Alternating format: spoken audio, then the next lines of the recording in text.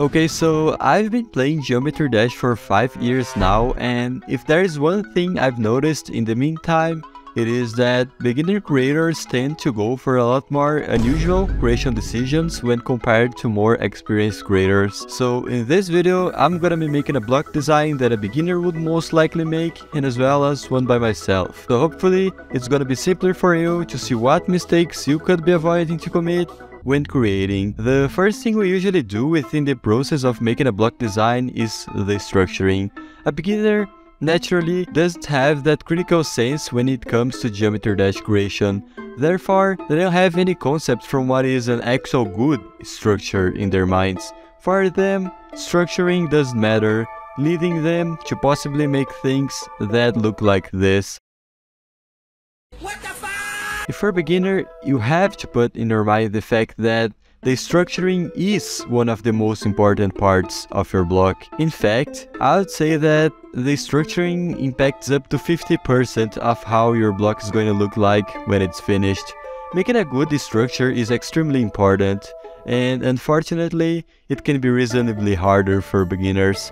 In order to make a good looking structure, you really have to try your best not to overdo it. Sometimes, beginner will see some really cool structure in a level they really like, but when they try to replicate it, it looks like this. See, sometimes it's even preferable to keep your structure as a simple square instead of trying too hard to make it look more complex. Remember, simple structures aren't bad, but extremely exaggerated ones, for sure they are.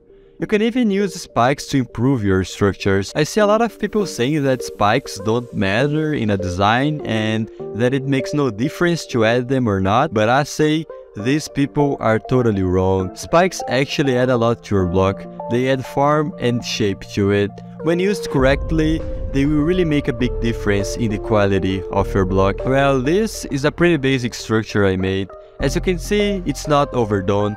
I didn't exaggerate or try to add a lot of random senseless stuff. Even with that, it doesn't look that simple and it works really well for me. Okay, now we're gonna talk about colors. See, a beginner doesn't really know even the basics of colors, color theory, or even the meanings of terms like hue or saturation. For them, colors don't matter that much, so they are most likely going to keep their block very monochromatic with no variations at all. Meanwhile, a more experienced creator does know about it. They know about hue, they know about brightness and value, and they know about saturation. Consequently, they are gonna use their knowledge in their favor. They are gonna make a lot of color variation to make their blocks more interesting to look at, and they are also gonna experiment a lot with it. Colors is a complicated topic. It involves a lot of experimenting and trying different things in order to make a good color combination. And I will say that making colors to fit into each other can be a very hard thing to do when starting to create. And sometimes even experienced creators struggle with it, so don't worry about it that much. Now let's talk about the glow. Well, I don't know about you, but when I discovered this option called blending and all the potential it had, I went crazy. Literally, I thought it looked incredible whenever I spammed glow on my levels. I felt like when I used glow, my levels got an RTX effect of sorts, and that was just amazing. However, I eventually stopped spamming it, mostly because I suddenly realized that the glow on my levels didn't look like the RTX effect at all. In fact, the closest thing it was similar to was those old 2012 YouTube intros.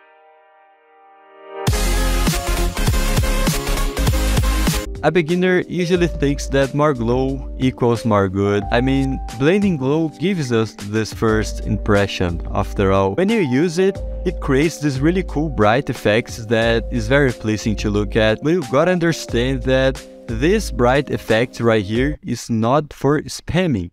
Please, don't just go and spam glow everywhere in your level or in your design, because even if it looks good at your eyes, it doesn't look good for the people who are now just blind by looking at your deck. A beginner would probably do this and spam a lot of glow around their block, and they would probably look at this and think this looks the best thing of the universe. However, an experienced creator knows what they're doing. They know how to correctly use glow. They know that they can't just spam it everywhere on the block. The glow use has to make sense. You see that in this block, I'm not exaggerating the glow. I'm making it small, but still managing to make it look attractive and somewhat pleasing to the eye. And also, I'm using the glow to highlight the bright points of the block. Another thing that I see a lot of beginners doing wrong is this black outline inside the block. Beginners usually do this. They make this outline to be under the glow, making it to be literally invisible. The better way to make these lines is to make them on to the glow. It has to be in front of it, not behind it. Otherwise, it's better just not to do it at all. If you put it behind the glow, believe me, you're just wasting objects and making the level more laggy for literally no reason. The next mistake I see beginners doing is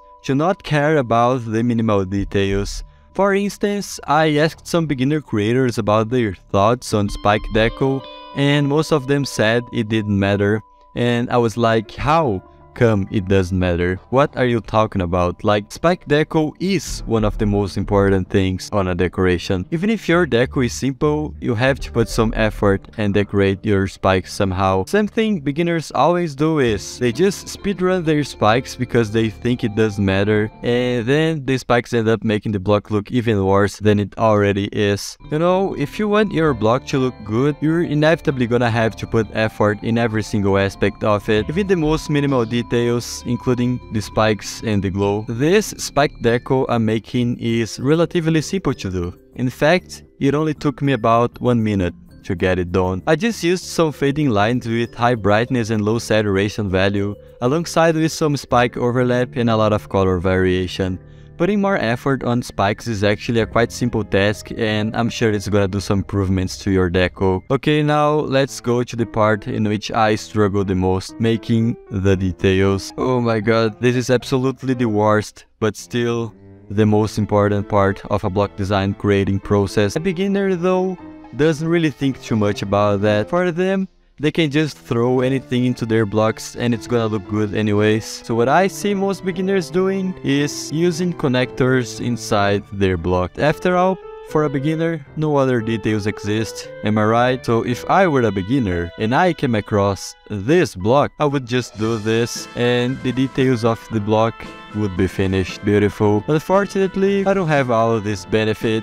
The benefit of thinking that anything looks good. I've lost that thing a long while ago. Now things gotta be way better in order to please me. Therefore, I have to make actual good details on my blocks. The first thing I'm gonna tell you is you're not gonna be able to make good details on your blocks at first. Making good details, seeing what fits or not, and avoiding repetitiveness are skills that you develop over time. You can't just open your game and make something that looks like this in your first, second, or even your 10th attempt. Making good stuff takes time, so please try to enjoy your building process. Try to actually like everything you do, even if it doesn't look good. Don't be sad for making a bad block, be happy for at least doing one, you know? Otherwise, you're just gonna end up having no motivation at all. Having high standards while not being able to create anything that pleases you is a horrible thing, in which I, unfortunately, had to go through, and I don't want anyone to suffer with that just as I did. However, I'm gonna try to give you some good advice about making details for your block. In general,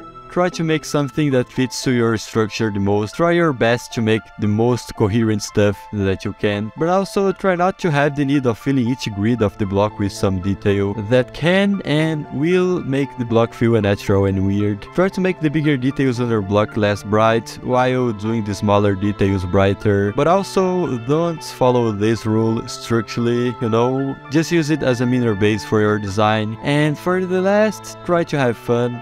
You know, it is just a game after all, and if you're feeling burnt out with it, go out, take some water, take some time to rest, and then you can go back to work and do some cool stuff. Now the details of the block are pretty much done, and the last thing we gotta make is the 3D. Okay, so I gotta say that I've seen many atrocities in my life when it comes to making 3D. This is how a beginner would do the 3D on their block. As you can see here, not only the 3D is wrong, it also looks effortless. Now, if you're a beginner who's having problems related to making 3D right, I'm gonna just put this image right here on the screen. Whenever you have questions about the 3D, just look at this image so you can see what's the right way to make the 3D on your block. Well, for my 3Ds, I personally like to put some extra effort on them. And since we're already here, let's try to make this 3D in another perspective other than that one that's used the most. I personally like to make a lot of outline. I like to make some black ones and as well as some colorful ones. And just to finish it,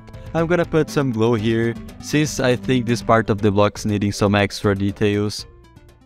Okay, so personally, I know that I could make a much better block if I really tried, but I'm still quite happy with this design. I hope this video anyhow helped you and that you could learn something from it. Thank you so much for watching, and I'll see you next time.